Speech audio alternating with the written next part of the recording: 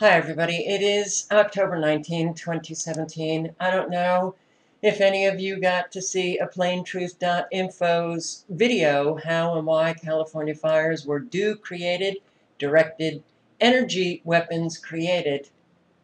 But if you haven't, click on the link below. Watch the entire video because the entire video is really very, very good. But I'm just going to play a small section of this video. And frankly, it has 69,052 views. This needs millions of views.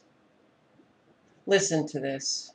You want to talk in your face evidence? It's right here. All right, so let's blow the skirts over your guys' heads by showing you how this works. This is part of the Agenda 21. I highly recommend a book by Rosa, who lives here in the area of Santa Rosa, wrote a book called Behind the Green Mask about Agenda 21. She chronicled the Santa Rosa area, and look what gets targeted: Santa Rosa, Sonoma, Napa. All right, so here's the areas of evacuation on Monday. This is where the fires first started. Big one in Santa Rosa, Napa, Sonoma. This is when it first broke out. All right, now check this out. Now here's the evacuation area from Santa Rosa. Now notice the streets: Fountain Grove, Chanate, Montecito. Notice where these were evacuations on the initial thrust. Now I want to bring your attention over to this document here. And this is a document that was sent by a lady named Kathleen. It's the City of Santa Rosa Department of Planning and Economic Development Citywide Summary Pending Development, June 2017. And if you go back and forth between these two, you will notice these streets are the exact same. Here's Chanate, here's Pacific, Mendocino Avenue, here's Highway 12.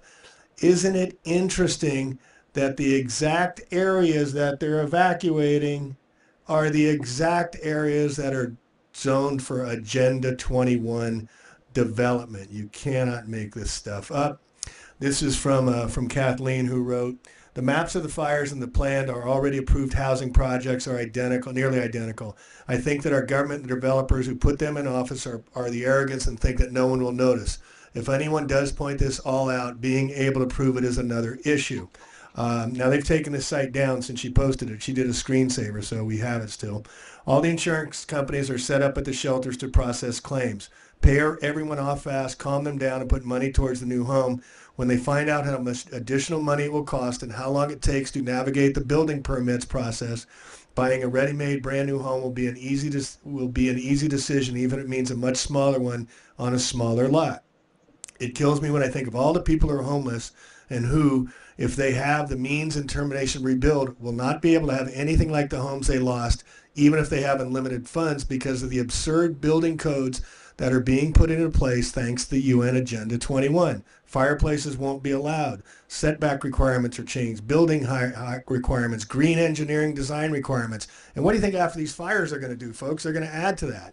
And other arbitrary codes that were deliberately created to make a building a residence needlessly frustrating, time-consuming, and very expensive for developers. How convenient that everyone who just recently lost a home will be able to buy a ready-made stack and pack residence in a nice but much smaller planned development with their insurance money, if they get any. There are plenty of even smaller apartment options will be there. What about all the burned down properties? People will be glad to get whatever they can if they choose not to rebuild, and the developers, banks, and speculators are waiting now with cash in hand." This is happening with FEMA in Houston as well, talking to people. FEMA finally arrived, and they set up a loan office. You can borrow up to $200,000 against your molded home.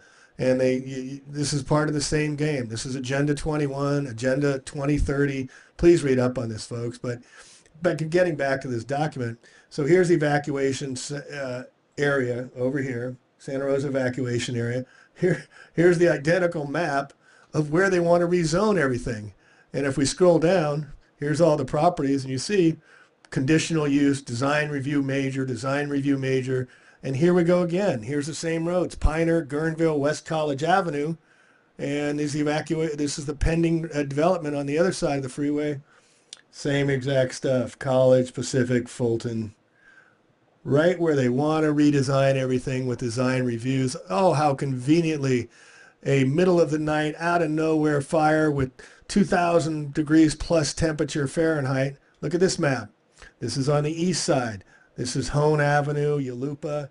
Again, it's just a coincidence, folks. Coincidence theory. This is the area, Yalupa down in here, part of the evacuation area. How convenient that the redevelopment area coincides perfectly with the Santa Rosa development plan, Sebastopol Road, Stony Point Road, all in the evacuation sites. You cannot make this stuff up. That's right. And boy, does it make me sick to my stomach. And I just was doing some research on FEMA buying up homes and property after floods. And guess what? They are buying up homes, houses in Houston, just like they did in Missouri, the 2011 flood, when the Army Corps of Engineers purposely blew the levees that flooded out so many properties, homes on prime farmland, homes that were in families for generations and generations. They destroyed them. They go in and they buy up property and homes, pennies on a dollar. FEMA, George Soros was also involved in the buying of an awful lot of that property in Missouri in 2011, but they did the same thing after Hurricane Katrina, buying up homes, pennies on a dollar. They're at it again in Houston. It's so in our face. It's so sickening. And it's so unbelievable that we cannot get through to our fellow Americans. They just will not acknowledge facts, evidence, documents that prove that these areas are being deliberately destroyed. Thousands homeless. And you know what's unbelievable? Drudge has not had any of these fires on his site for days. In Santa Cruz, the fire in Santa Cruz is only 30% contained. 30% contained, 300 homes threatened.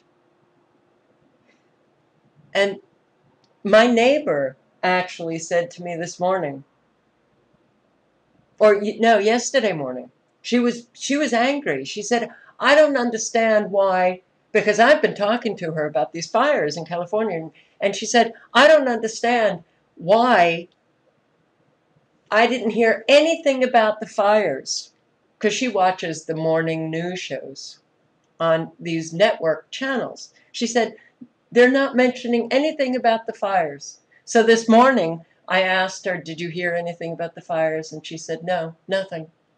Nothing. Thousands homeless. The fires continue, and we are hearing nothing. God. Anyway, I will link below to this video. I do hope that you circulate this far and wide.